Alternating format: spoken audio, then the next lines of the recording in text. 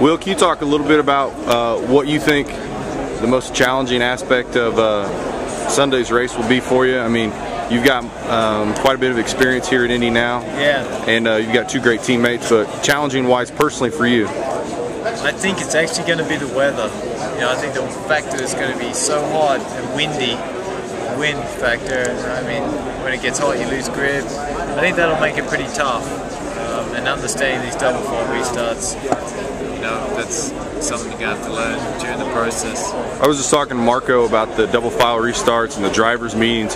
Do you think there's a solution for that, whether it's the restart point, whether they sweep the marbles, or, I mean, what are your thoughts? Well, the best solution is not to do them, and if we have to do them, best to make sure the track is always swept, because otherwise that outside row is always at a disadvantage. So I think that will be the key to getting them right. And obviously I think everyone wants to be safe around this place, so hopefully everyone has a bit of give and take. Does that change your strategy of when you would like to pass the most? I mean, is it more about getting through the double file restarts, being safe, and then overtaking, or is it trying to sneak in a couple positions, you know, right at the restart? I think it's something that you have to approach with caution initially, and then work out if you can. I mean, I guess you work out a way you can get an advantage of the restart. It's honestly, the double file restart is less passing. The reason being is you're stuck in your row. You can't go left or right. Right.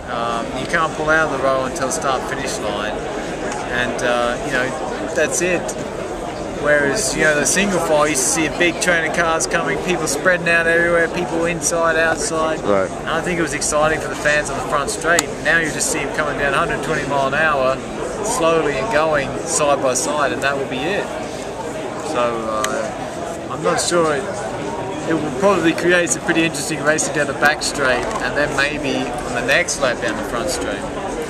It's something we'll have to see how it works out.